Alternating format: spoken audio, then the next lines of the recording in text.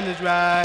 Paul Revere was a goldsmith, a master at his trade. He was an eager and determined person, that's how he got his fame. So at 12 o'clock when all was well, Paul Revere began to yell, the British are coming, so spread the word. Until his voice couldn't be heard.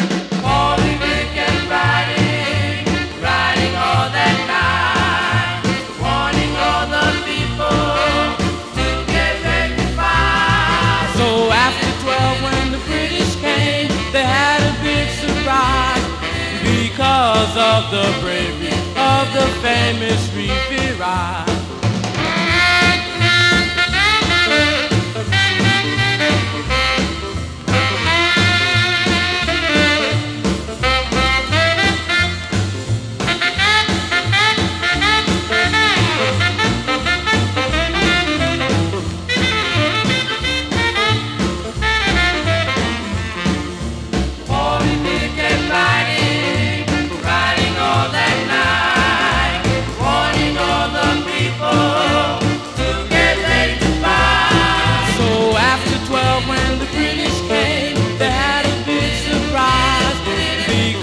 Of the bravery of the famous Revere.